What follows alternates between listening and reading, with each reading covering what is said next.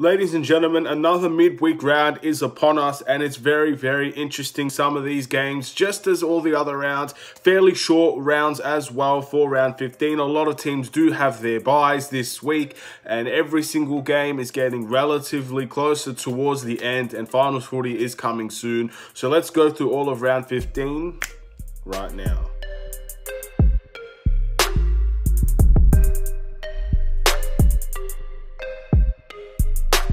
What's up everybody, it's the Aidan Sports Show. Welcome back to another video. This is going to be the AFL Round 15 predictions and tips, where we go through all of the games in Round 15 and give my opinions on who I think will win each and every single game. But before we get started, please like and subscribe to the Aidan Sports Show YouTube channel. Turn notifications on. Let me know in the comments below if your team is going to win in this week of the AFL, this round of the AFL, and how much do you think your team will win by. In the end, a bunch of teams do have their buys, so your team could potentially not even be playing this week. However, there are a decent amount of teams that are playing. It's going to be interesting to see where a lot of these teams go, and a lot of teams, if they do manage to win, will solidify their places within the 8 and also solidify their places in the entire season as a whole. So let's get into the first game of this video, which will be Hawthorn versus the Adelaide Crows. Now, Hawthorn was a team that in the last game against Essendon were up for at least the first half, and then in the second half Essendon performed one of the most miraculous comebacks this season in the AFL, and they actually beat them convincingly in the end. Essendon absolutely took over.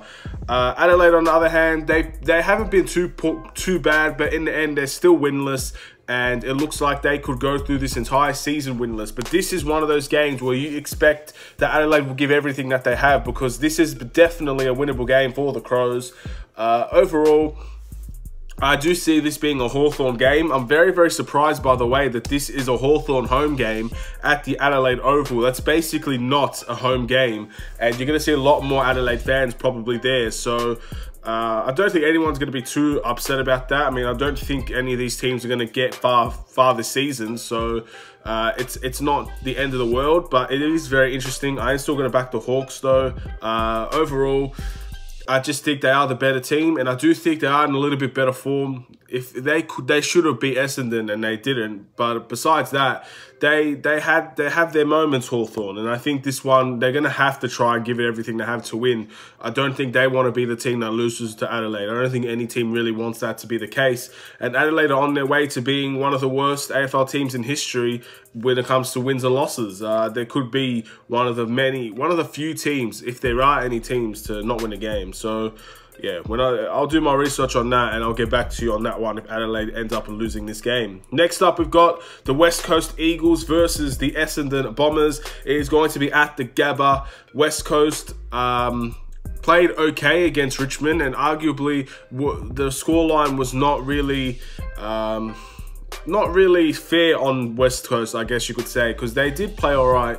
However, obviously Richmond did look like the better side, and I think they are the better side overall. Essendon, a miraculous comeback. They do have more players coming back for them. Essendon are going to hopefully get into form when it comes to the latter part of the season.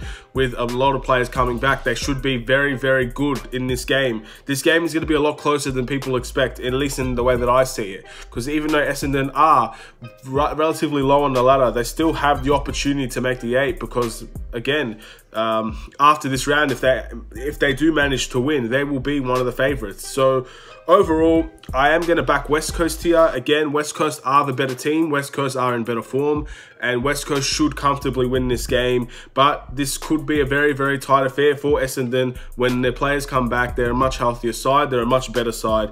And hey, anything can happen in the AFL, and this is definitely one of those games where it's not a foregone conclusion. Next game, we've got the Richmond Tigers versus Fremantle. This one was fairly straightforward for me. I've gone and I've backed the Tigers. Have been in such amazing form, and I don't see this being any different. I do see them being comfortable winners, over 20 points probably. They are the very good favourites for this game, and I think in this retrospect you have to pick the favourites for the win. And look, Fremantle have been in good form as well.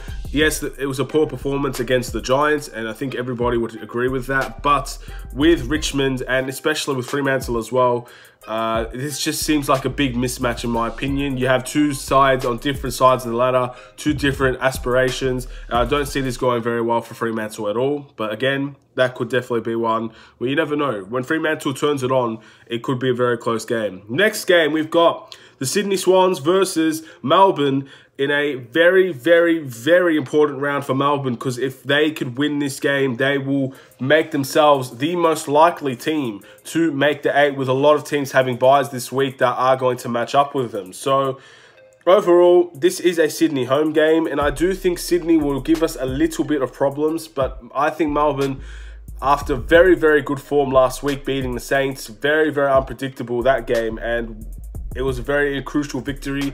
I do see Melbourne comfortably winning this game as well. We've seen what it's like when we versed North Melbourne and Adelaide, and I don't think Sydney are too far off from those two teams. So I don't see Melbourne having too many issues in this game. Again, inconsistencies really do shape what Melbourne are about. They're 7-6. They've beaten quality sides now, and they've lost to poor sides as well. So this is very up in the air, but I still will back the Demons. They are well and truly the comfortable favourites, and in my opinion, I do see this being a very comfortable round for Melbourne overall. I think their midfield will absolutely run rampage over the Sydney Swans. Next up, and probably the toughest game to call of the episode, we've got the GWS Giants versus Carlton. Two teams that almost have their season on the line. Now, GWS are 9th, I believe, and they're really, really comfortable in their positioning. If they win this game, they could make the 8, depending on what happens with the Melbourne game. And Carlton are looking very, very likely that they're not going to make the 8 this year, even if they do win this game.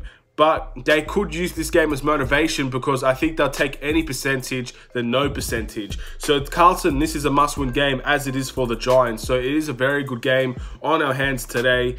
If we look at last week's performances, GWS absolutely run rampage over the Fremantle Dockers. They looked a class above the competition in that round, and they got my round winners of the week. So they clearly did have a very standout performance in round 14.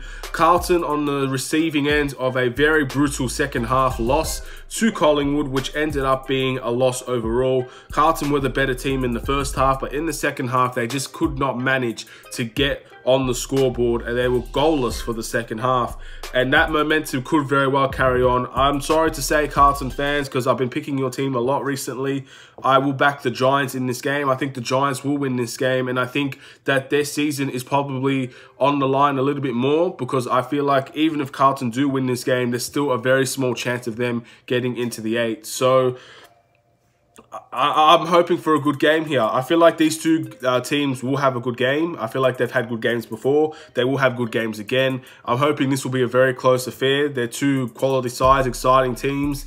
And you only hope for the best, to be honest, with this type of game, man. You want to watch this one.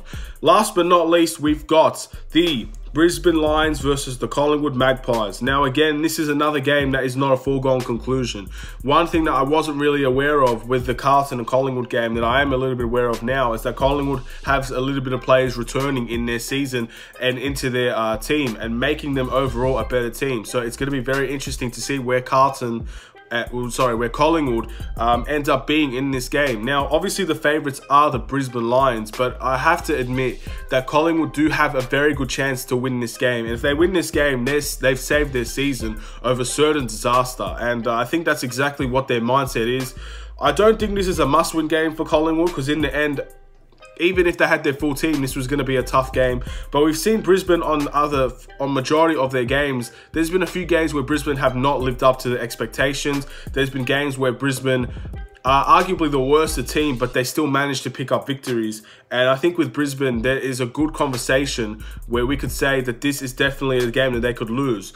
Overall, I don't think anybody would be too upset if I backed Brisbane here, so I am going to back Brisbane. Again, I've gone with a lot of the safer options here. I don't think there's many unpredictabilities that could happen in this round, but definitely Essendon could beat West Coast, definitely Collingwood could beat Brisbane, definitely Carlton could beat the Giants.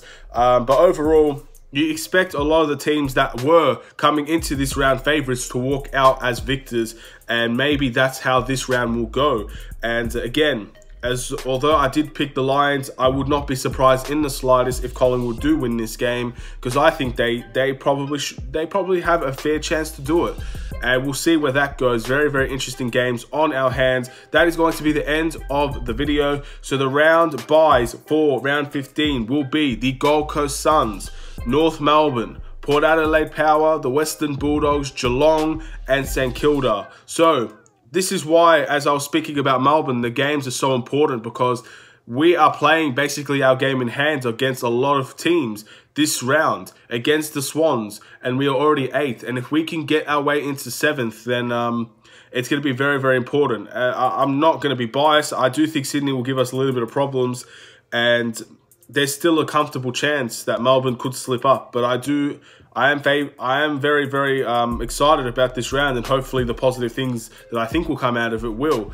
And overall, that is going to be the end of the round 15 tips. Thank you guys for watching. Please like and subscribe if you're new to the Aidan Sports Show YouTube channel. Turn notifications on. I'll see you guys in another video. AFL round 15 results video will come out soon, because this is a very short round, and also the round 16 tips will come very soon as well. Have a wonderful day. Take care and peace.